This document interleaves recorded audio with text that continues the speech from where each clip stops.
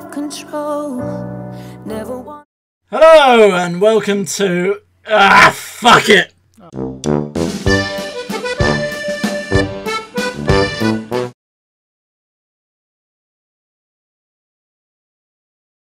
Oh, come on, Edmund. We're supposed to be working here.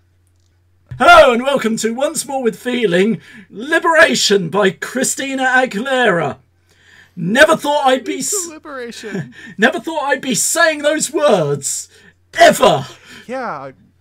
Okay. When I signed up to do this with you, I never once thought that Christina Aguilera would be a song. She's now a song. It would never be Christina Aguilera on the list of things we'd be reviewing. And we can chalk this up to the other band that you were thinking about reviewing being what I think you said that band was boring, if I remember right. Yeah. So it's a band called Shepherd, and I was sort of like, I tried listening to the album, and I was sort of like, no, this is giving me nothing. So we found out that Christina Aguilera was releasing the most powerful metal album ever in history. So we figured, Liberation, let's fucking do this. So we dove in, and I almost cried, to be completely honest. I was unprepared for this album for many reasons. One, it being Christina Aguilera, and two, I didn't expect the album to be what it is. Yeah. So, yeah, that's a thing. That's a thing. Go, Christina. I genuinely liked this album, and I wasn't... Also something I thought I would never hear him say. And I wasn't expecting to. I will admit, a lot of it hit way too close to home for comfort. That's because, at my turn, it might be a surprise to the three of you who happen to listen to this, Edmund is broken. He actually is broken. You see, right about now, I'll cue the violin music. Edmund has gone through a very difficult change in his life. Puberty has struck home in Edmund's heart. He's finally growing peach fuzz. So, for all of us out there, we're with you, Edmund. Oh, you utter bastard. So let's talk about just talk about Liberation. Yeah. It's a really, really strange album. It starts out, kind of standard for her. A fun little opening tune. Kind of swaps into a rather weird tune for the second one, the spoken dialogue of Searching for Maria, which they put a lot of spoken parts in this. It's not just music, it's actually like little, want to call them skits? I mean, what else would you really call them? Interludes? Yeah, that works. And then it goes into the song Maria, which is not bad. Yeah. It's a nice little opener for an actual real song, because Liberation's more or less just like an instrumental open. Then you go from this nice song of Maria to Sick of Sitting, which kind of goes back, what would you say, about 4 or 5 decades in style? I would say it's got elements of 70s funk rock. Yeah. Like Woodstock would definitely have been appropriate for this. And it's one of those, I was not expecting this. I'm not complaining. This is a really cool song. Yeah. I wasn't expecting it. So, yeah, Sick of Sitting was good. It was enjoyable. It was surprising. And then it went to Dreamers, another little spoken skit. And this one needs a massive asterisk next to it. It has a bunch of young ladies, ranging, I'm guessing, between 4 and 5 years old to a couple that sound a bit older than it, like I'm guessing 7 or 8. So a bunch of little young young girls, who are repeating various statements such as, they want to be princesses, they want to be president, they want to grow up to be doctors. Basically, it's aspirations of young girls dreaming about being something bigger than themselves and who they presently are. And it's a really good message. Really good message. When I grow up, I want to be a screenwriter. I want to be a journalist. I want to be a lion. I want to be a lion. I am a lioness. I want to be a superhero. I am a superhero. I want to be a singer. I want to be a singer. I want to be a boss. I want to be a doctor. I want to be the boss. And it's what pains me to have to bring up what's presently happening in the world, or at least here in America, that groups like incels and the Me Too movement that's popped up to more or less counter bad people trying to stop girls from growing up to being powerful women. Something that happens very often in this country, and it's kind of messed up. And I was kind of curious if that's the same kind of attitude that exists over in your side of the world versus where I happen to live. Not really, because this is where we get into the I'd rather not bring up this fact because of the fact that it's in regards to the Tories, but because we have had sort of like in the highest levels of power women, that attitude hasn't really carried over here. Well, that's a good thing, because over here, like for instance, incels have been a movement that's been very quiet. It hasn't really been very big for quite some time, because the first time I heard about the concept of incels, because they hadn't picked that name yet, was about 10 or so years ago. I had started to see like mentions on various websites of guys who basically, they refer to themselves as like the anti-feminist movement and that kind of thing. And it quickly went from just a bunch of guys who were bitching about the fact that they thought women were too uppity and whatnot, to shifting in tone to that violence towards women is justifiable, that women are basically criminals because they won't sleep with them, to just some really horrible shit. The kind of thing that genuinely is borderline dangerous. It's not even borderline. It's becoming quite dangerous. The incel movement has started to spark a very, very ugly just everything. Ugly outward opinion towards women. In some cases, a very dangerous outward opinion towards women, and to the point where they're no longer afraid to mention this in public. They'll walk around and scream at women that, you know, you're pigs and you deserve to be in jail where I can rape you, and just really bad things. So to hear a message as simple and pure and uplifting as in this 37-second track, it's a real short little track, and it's very simply just a bunch of kids just talking about their dreams for the future. I was so unprepared for that I kind of started crying while I was listening to it, which was really awkward because of where I was. I was driving and I was on my way to a customer to go drop off something at the customer's house, and I walked out of my car and I was a little teary-eyed, and I walked up and gave him the package, and it was quite uncomfortable because here I am, this rather tall, rather large guy, just walking up and almost openly weeping, handing this lady a bunch of stuff. Oh man, that from like the outside looking in, that was genuinely a probably very worrying experience for them.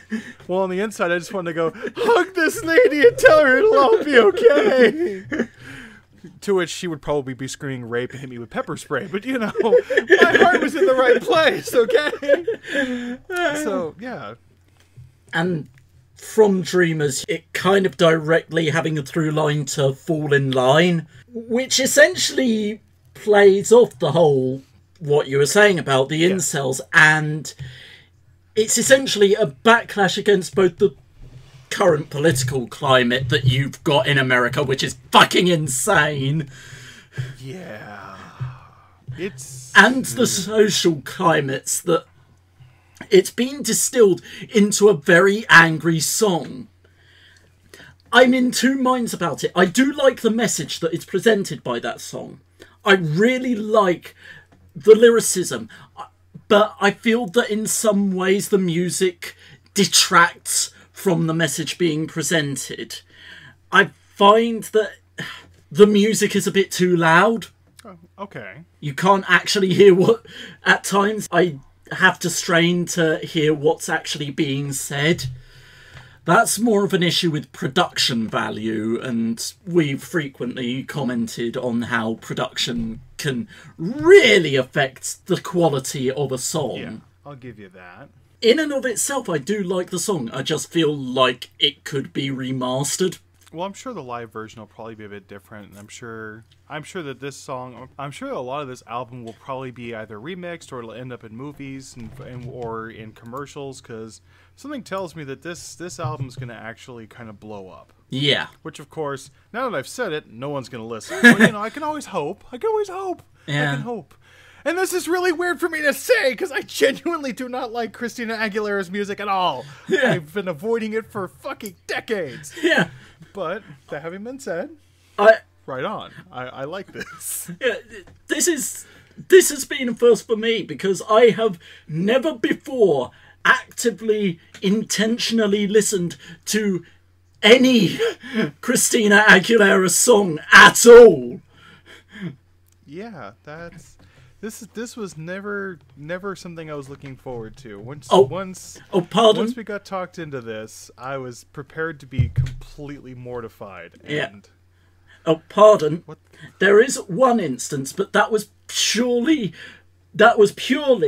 to satisfy my morbid, horrified curiosity.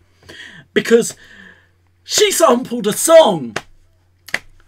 A Marilyn Manson song. What's wrong with that? I mean, I'm sure that Skin Suit Boy really enjoyed that. She sampled Beautiful People. But that's not even really his song, is it? I thought that was a cover of somebody else's. Or am I thinking... No, You're thinking of... Personal Jesus. My bad. I'm thinking of... yeah. Mm. I apologize. But too many songs in the world. But anyway, it's one of those... The sample... I've said before, I'm not against sampling, but it completely misses the point of the song because it's going... Oh, all of the beautiful people shining like diamonds. It's sort of like, you missed the point completely. She simply reimagined the point. That's all there is to it. Yeah. Like, she apparently got a bunch of Kanye West on this album, but since I never really listened to Kanye West before, I didn't catch any of it, but I'm going to assume that it probably was bits and pieces of Fall in Line, because I did hear her, I think, sampling somebody else. And there were a couple of other songs where I heard what sounded like sampling, so wouldn't surprise me. I remember reading something about it. Once again, I have no idea because I don't listen to Kanye West. Because that's another artist that I've never been interested in. So, that's Fall in Line. Right Moves was alright, if I remember right. Right Moves... Re-listened to a small sampling of that. Right Moves I found difficult to listen to because of the tonal whiplash.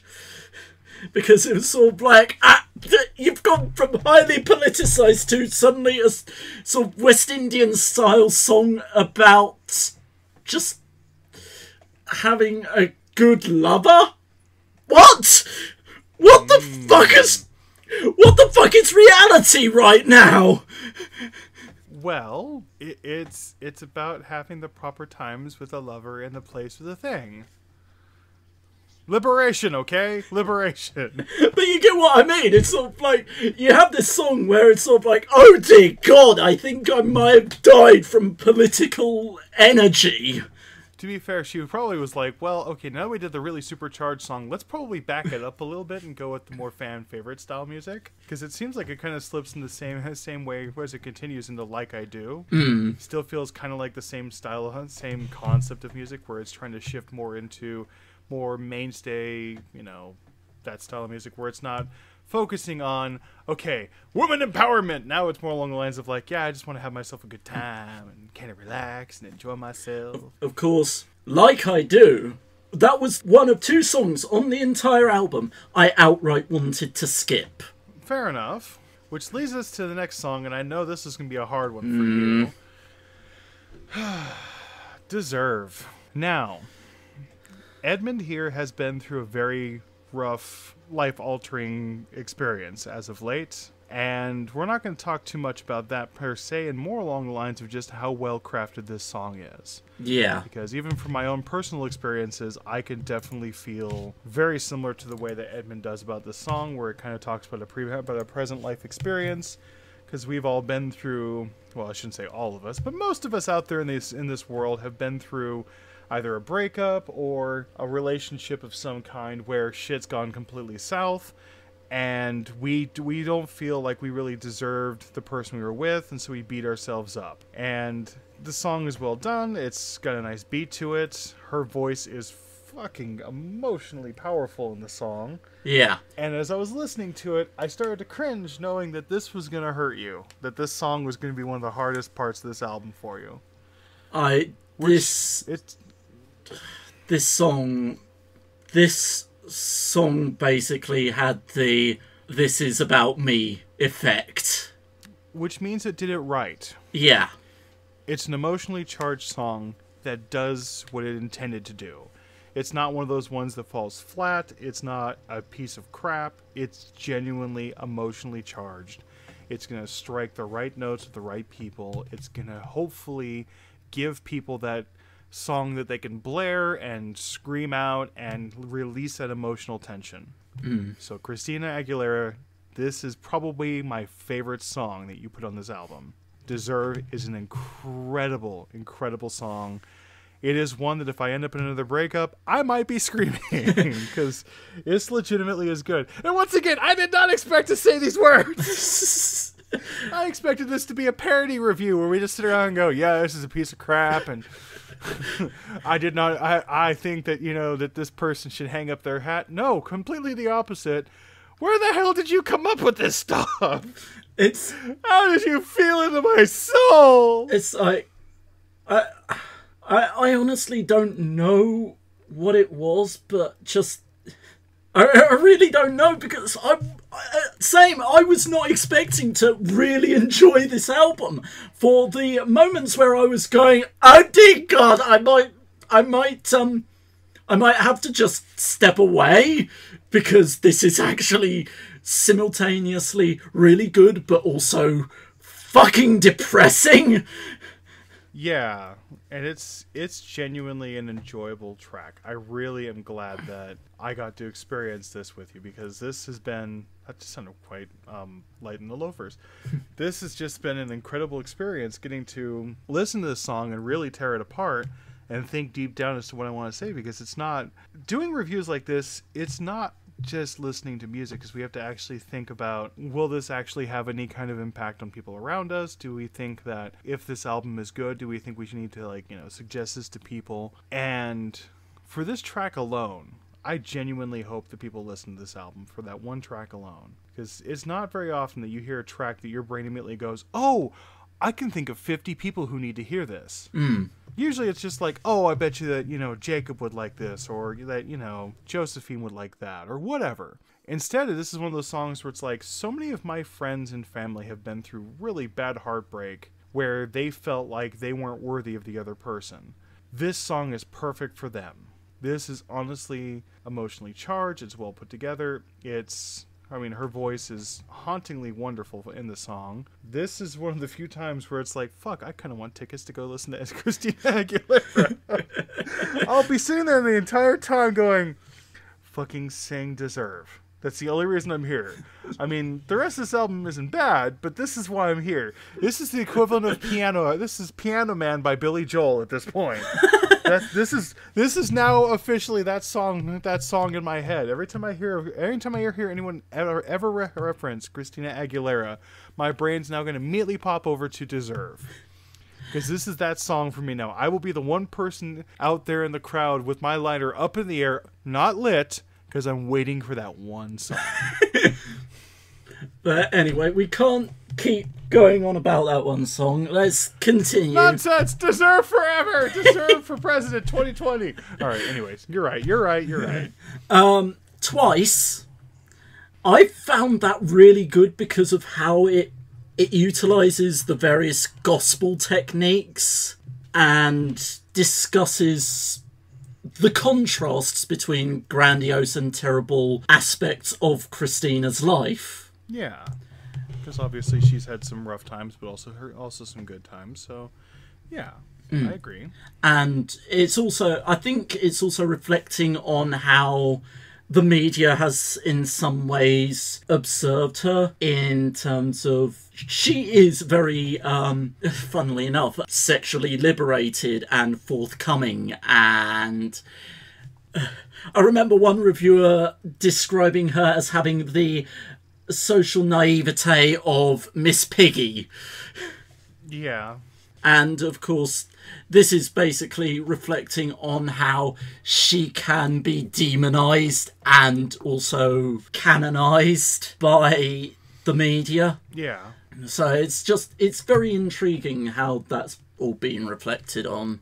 oh wow, there are some very interesting comments on some of these videos. Mm-hmm. Just looking on YouTube, just for fun, more or less just for the fun side of things. And one of the best comments that I've seen on here is somebody who posted this here. It says, "History lesson for the kids. 1980s, Queen Whitney. 1990s, Queen Mariah. Or then you have the 2000s, Queen Christina. 2009 to 2017, it's the Reign of Clowns. Then 2018, Queen Christina restored." And that kind of is right at this point. I mean, then of course you got a lot of people who are shouting things along the lines of like, Mariah is still queen and is coming, and then of course people are screaming that Beyonce is a big deal, and they're all right, but I guess Queen Bee technically, Queen Beyonce technically would be an appropriate one there. So at this point, it's more along the lines of a fight between Beyonce and Christina Aguilera in my mind. All right, so we can move on to the next one, right? Yeah. Do you feel comfortable with that? All right, so the next one's another little interlude, another little short piece. It's I Don't Need It Anymore. Which is just a sort of a cappella type piece. Yeah, and I think it's more or less trying to set the stage for its next song, which was Accelerate, which is just weird. I couldn't get into. Yeah, like Accelerate, like the weird vocal effects that open it. Like it almost sounded like deliberate bad singing. I don't think that's quite how they would phrase it, but sure. More or less, it's just the fact that she's basically branching out with a lot of different artists on this album. There are a lot of people who helped her out with this. This particular one's done by, was it Ty Dolla $ign?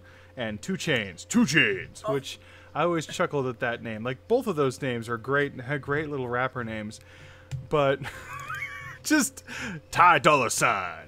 Oh, okay. Sure, you win. I can't argue that because you have a $sign in your name, so fair enough. It's just a different style. I mean, being in England, you're not going to catch all the same styles that we hear here. I'm just getting to the point where I'm just more or less just used to a lot of these styles. I may not necessarily like them, but they're just, common. I mean, the thing is, it's a dance track. Yes. And I can understand how she would want songs that can be played in the club for people to then get involved and enjoy. That makes sense. Anybody who's involved in any kind of pop at all needs to have club songs. So I feel like there's not really much that can be discussed about it aside from the fact that it's curiously framed at the opening, and I think it's so that way everyone, as soon as they start to hear it, can start shouting and screaming and not really go over the music so much as just be involved, so to speak. Because I noticed a lot of music like that is designed specifically that as soon as you hear it, it's distinct.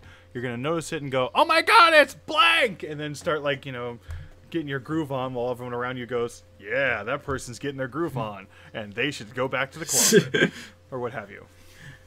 Or maybe that's just me, because that's possible. I mean, after that, you've got pipe. Which, as soon as you just hear the term pipe, your brain immediately goes, "Oh, she wants to go lay some pipe. She wants to get laid." Which is, yeah. And it's one of those, really?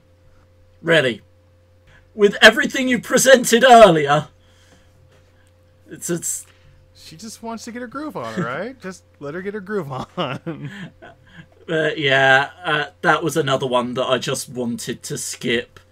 I will just quickly touch on one of the key reasons why I wanted to skip Like I Do. I know this is going back, but whatever. The rapper was monotonous and uninspired. Music was a cacophonous mess, and they used the Marvin Gaye and Get It On line that was established by Meghan Trainor and Charlie Puth. Of all artists, you want to emulate them. Fair enough. Fine. I'm just going to say that I would have burnt the song sheet. I wouldn't have just scribbled out those rhymes they were going to sing and start over from scratch and write new ones. I would have just burnt it. Once again, we have a melodramatic British person in the building. Can we please get our security team to get rid of the melodramatic British person? We have shit to do here. Please, everybody inside the building, get rid of the melodramatic British person. So let's move on to the next song, which I'm sure is another one that kicked you straight in the nuts. Yeah, Masochist. Which, I mean, since I just said it kicked you straight in the nuts, you probably enjoyed it, if we're completely honest. Oh, I enjoyed it. It's just, it was sort of right fucking there with you, Christina. So there you go. We've got two very emotionally charged shit went south in my life, and it's all my fault kind of scenarios. And both of them are deeply understandable to anybody out there who's been in that situation. Sorry, I didn't mean to move away from the mic. So, I like the song immensely. Yeah. It's not as emotionally charged in my mind as Deserve was, but it's still good. I do prefer Deserve over Masochist, but they're both good. They both get the point across. They have slightly different messages. In this case, it's my fault I'm in this situation versus Deserve, which was I don't even deserve to be in the same room as you because you're so much better than me. And I like this song still, though. Yeah. Because it's, you know, it's still well done. And it really does have the... If you've been through a breakup, whether you're going through the it's my fault periods of it or the I miss them immensely, Masochist kind of works way too well for both situations. And yeah, when listening to it, I was very close to tears. Aww.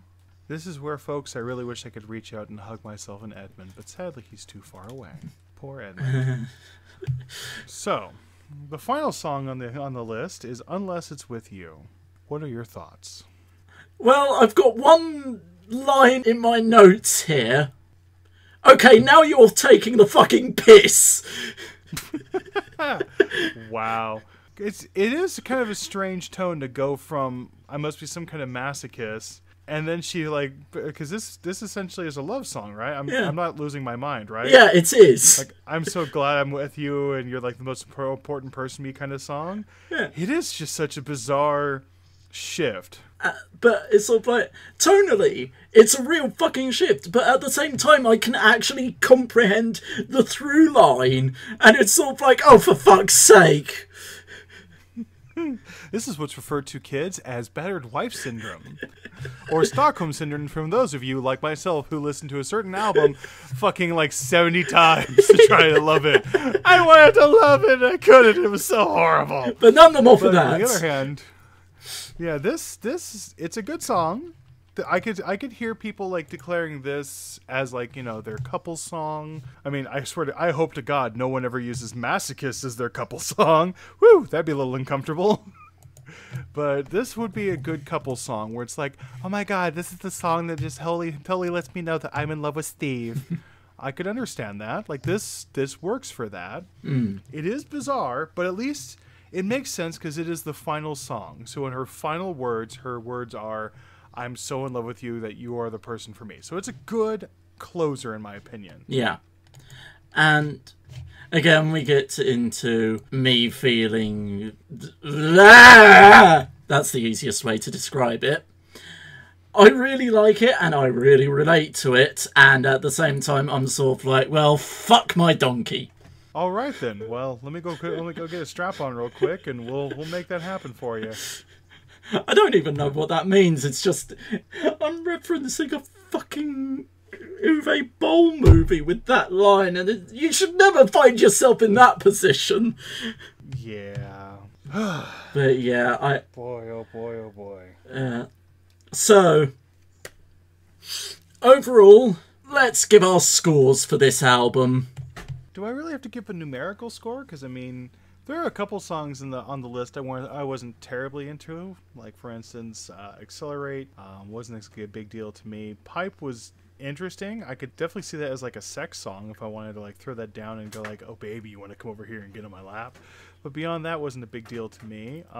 Maria was interesting, kind of weird. Sick of Sitting was good. If we skip the skits, I liked well over 3/4 of the songs, so that puts my score somewhere around like in the 4s, like low 4. Yeah. Yeah. Somewhere in that neck of the woods. Yeah, I put my score somewhere around, we'll just say 4 out of 5 stars, because it was definitely a hell of a lot better than most of the other things we've reviewed. It's not the best album I've ever heard, because, I mean, I've heard some better albums overall, but I have some takeaways that I'll definitely be going back to listen to them quite a bit, such as Masochist and Deserve. Those are 2 songs that will probably haunt me until the end of time in many good ways. Yeah. And some not so good ways. Like I'll be, sitting around the corner one of these days and I'll be outside your flat and be like, Edmund, let me in! And the first words out of your mouth will be, how the fuck did you get here? And the second will be, let me guess, you're listening to Christina Aguilera's Deserve right now, aren't you? And I'll have to nod and be like, yes. So, yeah, there you go. That's my takeaway is Deserve out of 5. I really enjoyed this album. Same, it's not necessarily the best I've listened to, but when you consider that there's only really 2 songs on the album that I outright do not like, out of, 2 songs I don't like out of, we'll say 12, because the skits don't really count as full songs. Yeah. So, 2 songs out of 12, the rest I really like with varying degrees. So, like, I have actually made a point of scoring each song individually so I could work out an average. Yeah, that's the amount of in-depth I sometimes go to with these reviews. It's 'cause he's insane. How could I be insane? I'm nowhere near Paris. Okay. Enough bad, terrible references, okay? This is a children's show, you fucking piece of shit. Anyway. And yes, I'm still using Cardi B to censor it, so enjoy the Cardi B noises! Anyway. You have no idea how much pain that is to edit in. I just want to point that out. Anyway, yeah, I would say I give the album a 4 out of 5. 4 out of 5, yeah, it's... As stated, it's a good album. It's genuinely enjoyable. Even if you aren't a fan of her music, just honestly hop over to YouTube, listen to a few tracks, just kind of get a feel for what you're getting yourself into, and if you like what you hear, buy it. It's genuinely worth it. Yeah.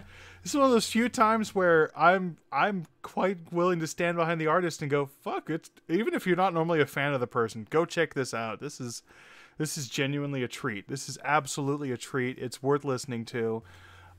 You'll probably find a couple songs in there you're not particularly interested in, but overall, I would go and listen to her in concert. just at this point to find out how many other creepy guys would be there. Going, I'm just here for Masochist. It sings to my soul. But anyway, yeah, just seek this out. Listen to it on Spotify, YouTube.